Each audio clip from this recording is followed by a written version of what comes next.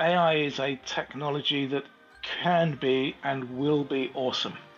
What it's not currently is a way to take over the world and kill off humanity, which a lot of large AI companies will want you to believe.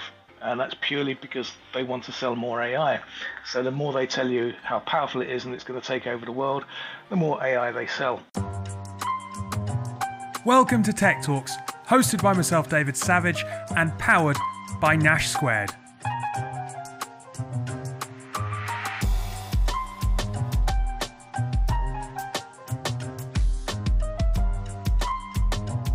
Today I'm joined by Simon Bain. He is the OmniIndex CEO, and we're going to be talking all about AI, yes, again, but also blockchain, because Simon's assertive about the fact that actually 2024 is going to be the year that blockchain is going to take off.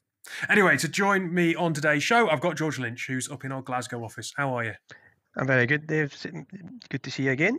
Yeah, and I say that you're in our Glasgow office. Of course, this is going out on Good Friday, so I very much doubt that you'll be in our Glasgow office on Good Friday. Yeah, I'll be taking a well-earned break, like I hope many people are. It's been a very busy start to the year for lots of people in lots of roles.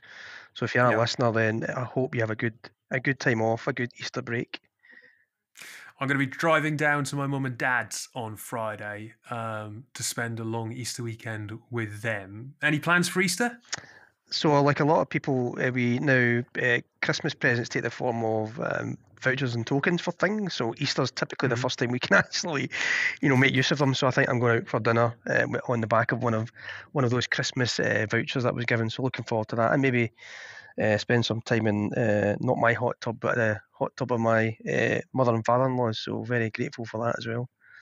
Oh, weather dependent. I know. Weather dependent, of course, in Scotland. Oh, yeah. There is, of course, that. I'm going to be in South France, so the weather's probably slightly more favourable. Yeah, you got a good chance. Maybe you don't need the hot tub. No. But at the same time, I will be feeling probably quite sick because my parents very much go in for Easter chocolate in a big way. Yeah, I've got a very... and French chocolate. Quite rich. Yeah, that's a different gravy. Anyway, that's to one side. If you celebrate Easter, happy Easter. If you don't, and this is just an opportunity to have a break with family, well, have a lovely time with your family. And to anyone listening elsewhere in the world, even if it's not a holiday period for you, we hope that you are well. We'll hand over to the interview with Simon, and we'll be back with some comments afterwards. Today, I'm joined by Simon Bain, the OmniIndex CEO. How are you today? I'm very good, thank you very much. A bright sunny day out there, so can't complain. It is actually nice after the weather we've been getting battered by. Well, look, I was lucky enough to meet you, actually cast our minds back to a very sunny, pleasant week it was whilst we were at IFA. The weather was very good. It was gorgeous. Oh, memories of summer. Hopefully not too far away that we begin to get weather like that again. But we met at IFA. You were there exhibiting in their startup space. Do you want to tell us a little bit more about who OmniIndex are and why you were there and what you've been up to since? Yeah, so OmniIndex is a startup, as you rightly say. We produce a Web3 platform for data storage. And by Web3, we mean blockchain. So we have a blockchain which is homomorphic. That means that you can search the encrypted data without decrypting it. And it is blockchain, which means it's completely immutable and doesn't suffer from ransomware attacks and the like from that.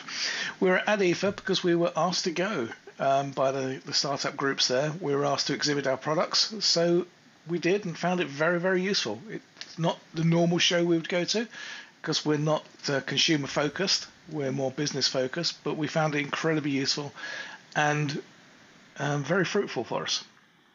Well, that's good to hear because sometimes I do question what a smaller business might get from going to a conference like that, where it's so huge and it's very possible to perhaps get overlooked if you are not in the right place and there are thousands of other kind of exhibitors around. So really positive it was a good experience. It was.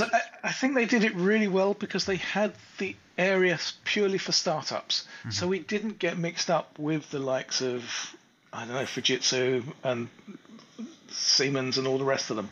We were in our own big hall, but still in our own hall, which means the people coming in were there to see startups, which was really, really handy. Let me ask you a question. I've just got back from CES at the beginning of January. Lucky you. Now, I don't know whether that was was that a genuine lucky you? No. Look, where I'm going with this question. This year, CES was all about AI. Last year, it was about Web3 and blockchain. Feels like the narrative has moved on a little bit from Web3 and blockchain onto AI in terms of media coverage and where the conversation's at. Is that potentially actually quite helpful that the focus has been taken off and allowing you to quietly get on with things? It could be. My concern on that is that it screws up AI. So AI is a technology that can be and will be awesome. What it's not currently is a way to take over the world and kill off humanity, which a lot of large AI companies will want you to believe. And that's purely because they want to sell more AI. So the more they tell you how powerful it is and it's going to take over the world, the more AI they sell. My concern to say is that it's going to screw up the whole AI market, which is still young, which is still being developed, and which has huge potential. And I don't just mean in creating a new image or creating an email for you. I mean in being able to ascertain new drugs for illnesses, finding out genomes for completely different species. All of these are really, really vital things that AI can do. The way that the market is currently focused on AI means that people are expecting it to do everything today, and when it doesn't, the money people will pull out. Whether that helps us, I'm not sure it does, because while we can get on and do our stuff quietly, and while Web3 will turn into mainstream this year, I think currently the focus being that it was on Web3 last year and is on AI this year means that it could actually say to people, well, Web3 was a fad last year, just like AI is a fad this year, so therefore we're not going to. So that's my concern. You say there, though, that Web3 could become the mainstream this year. Oh, will become mainstream. Right. What's that based on, if you don't mind me asking? That might be a horribly naive question, but no, why, it's not naive at all. So it's through my own naivety. If you look at where security is, and people seem to have forgotten that security is quite important as they rush to get Gen AI into place. But if you look at where security is, Web3 hits that market fantastically. And once people realize what's going on with Web3 as the year progresses, they'll understand that actually Web3 technologies enable their security implementations to go forward. That's why I believe it will become mainstream. Going back many, many, many years, if you remember the XML fad, which you probably don't, you might be too young, but XML was all over the shop back in 1999, 2000, whenever it was. And it lasted a whole year as that fad. But if you look at every single application today, they all have XML in the background. JSON comes as a slimmed down version of XML. And it's become mainstream, and that will happen with Web3 as we go through. The storage products, the messaging products will all end up being a Web3 architect without anybody realizing it. One of the problems perhaps with Web3 a year ago, one of the reasons that was given for it losing momentum was a lack of valuable, useful, real-world business cases. You've talked there a little bit about security. Is that where some of these might come from, where people will be able to hang their hat and go, this is what it's doing for business? It's certainly one area that it can be used for, but I do believe you're right. I mean, the problem Web3 has got is cryptocurrencies. So, putting my marker directly in place now, people don't want to be associated with pyramid selling. They don't want to be associated with scammers. And they hear all the time about cryptocurrencies being hacked. And so they say, oh, Web3. And it's not until you look into it and you realize it's actually not the back-end architecture of the Web3 side and the crypto that's being hacked, the blockchain side.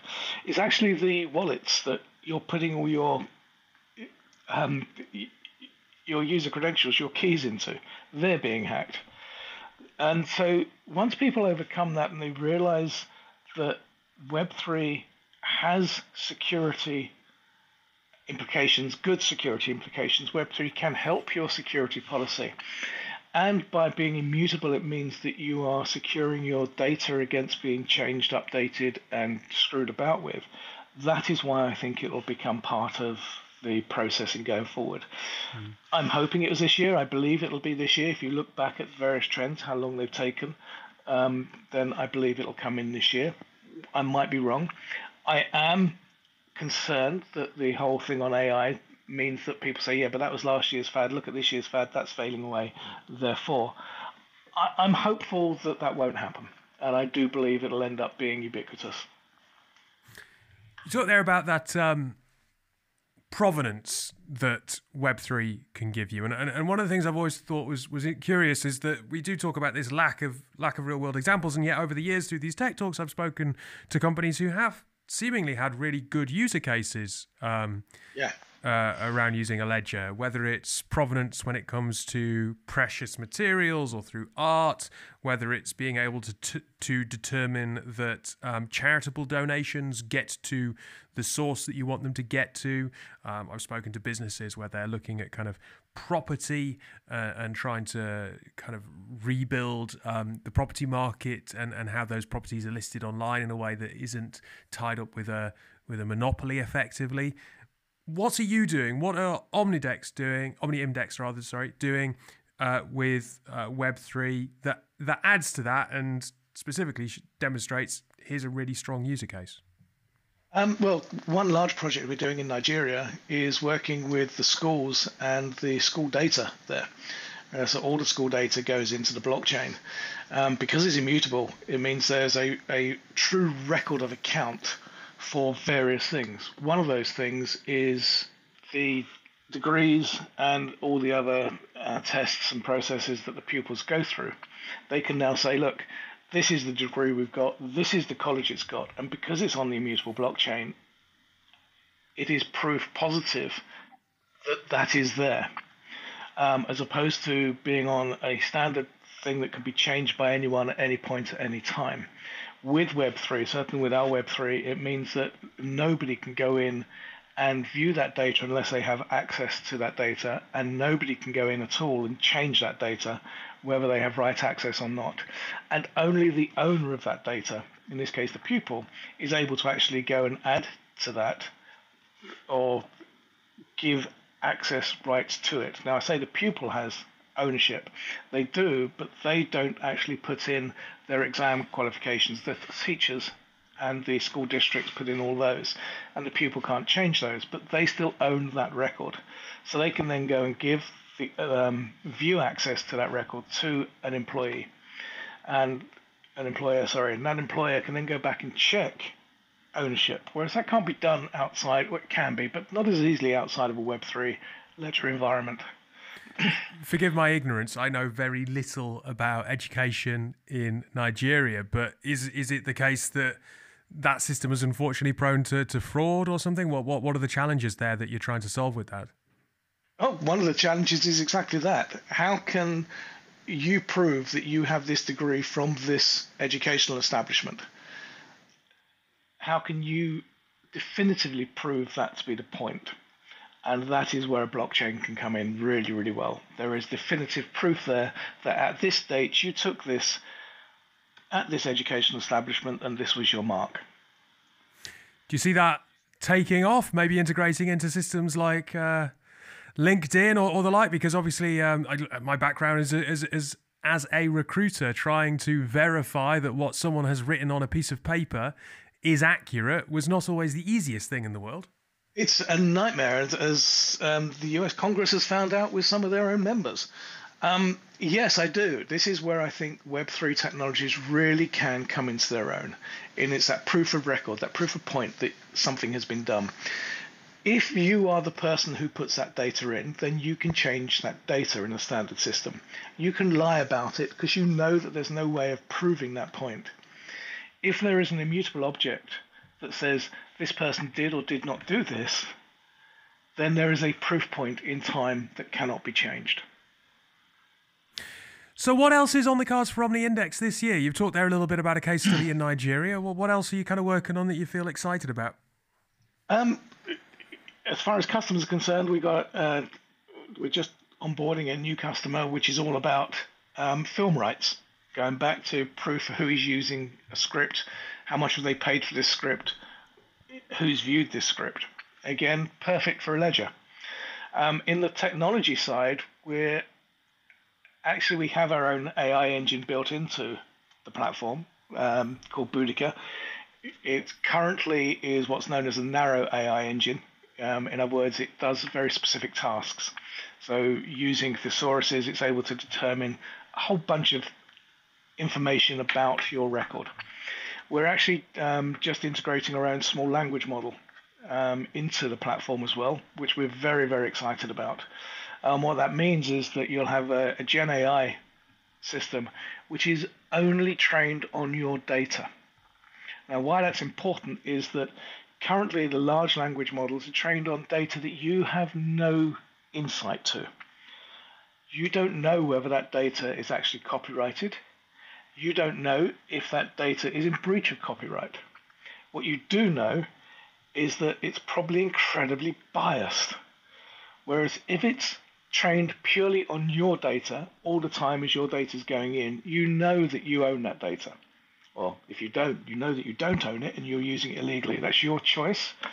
But you also know that what's coming out is only about your data and not about anything else that could be coming in from the web or wherever it happens to be. And because of that, it also means that it's taking up far, far less resources to create.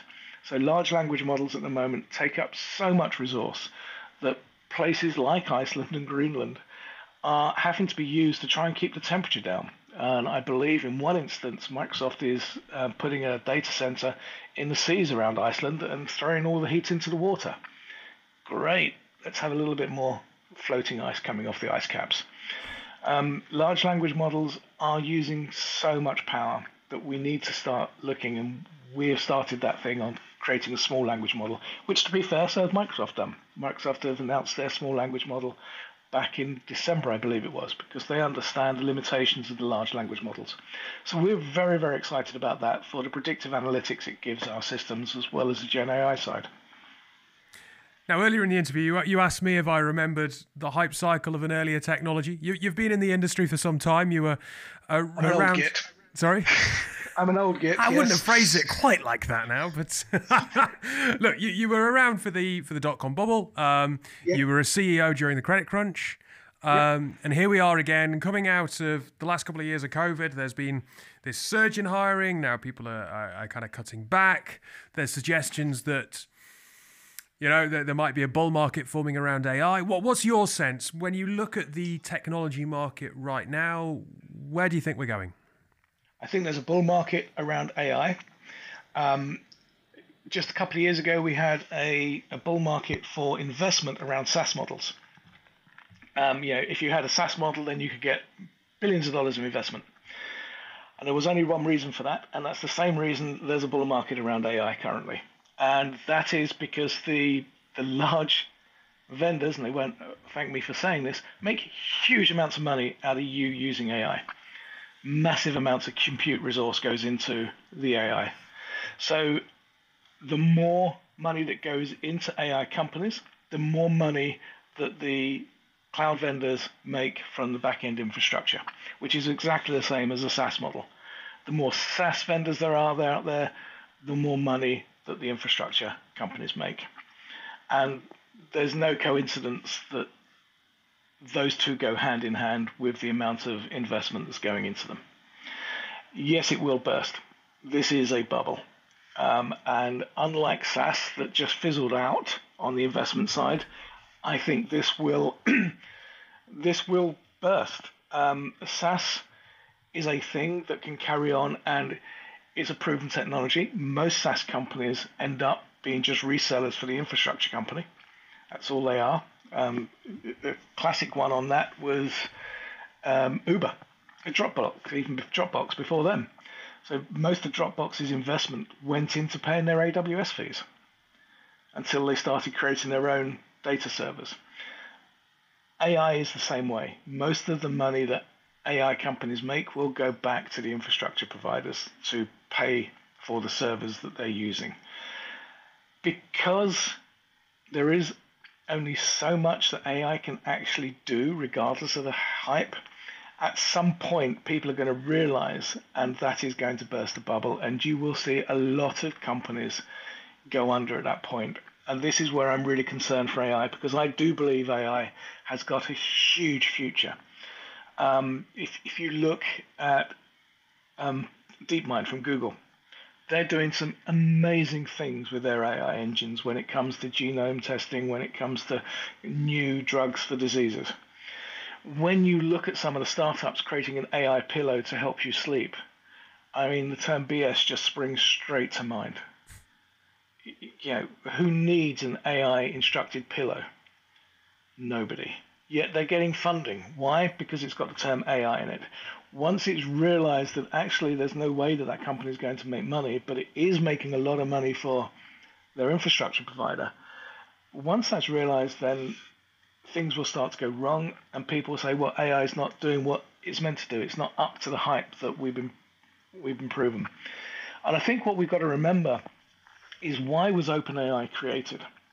OpenAI was created basically to increase advertising revenue for Microsoft in Bing. That's what it's there for.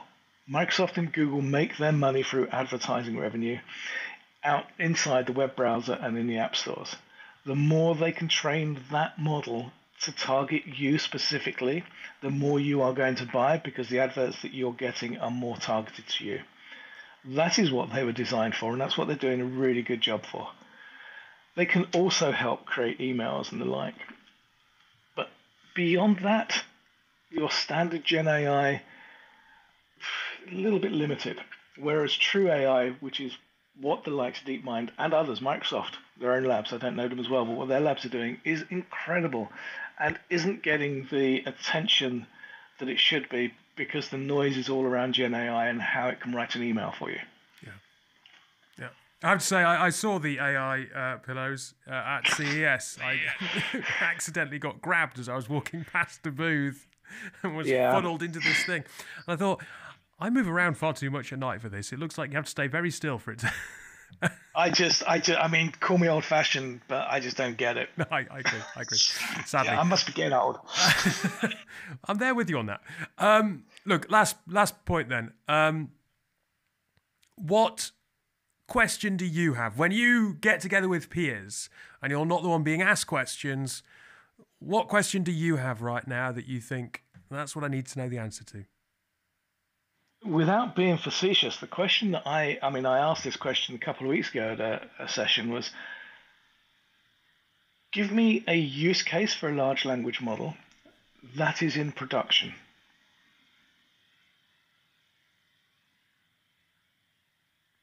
Simple as that. Well, I certainly can't answer that, but you never know. Nor could they. They gave me an absolutely fantastic use case. Awesome use case, real world use case. I won't go into it because it'll tell you who the company is, but it's a really, really good use case. When I asked them, is this use case going forward? Will the company be doing it? They said no, because there's no business benefit for it. It's been a pleasure to speak to you. Thank you very much for your time. And fingers crossed we might cross paths at another conference at some point this year. Thank you very much, David. Right, George, you said you listened to this morning as of the time of recording. Simon's. What I like about this interview is he's very forthcoming with some opinions. He's not going to sit on the fence on this stuff, right?